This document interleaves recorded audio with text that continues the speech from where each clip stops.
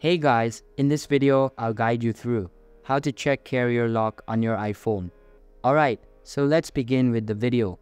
Now, you might be wondering, is your iPhone locked by a specific carrier, or is it unlocked and free to use on any carrier? To do that, we'll hop into our settings and we will tap on General down at the bottom here. And then we can tap on About. And if we scroll down, we can see right under the ID is Network Lock. And you can see mine is SIM locked. So I can tap on that. And it will say that your iPhone is carrier locked, or it might say it's unlocked if it is unlocked. I can always reach out to AT&T if I feel like this is a mistake, or if you want to try to unlock your phone, you have to contact the carrier and they'll be able to unlock it remotely so that your iPhone can be used on any different network. You can switch back and forth. So that's basically how you can check carrier lock on your iPhone.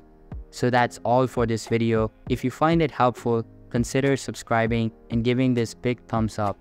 And I'll catch you in the next one. Thanks.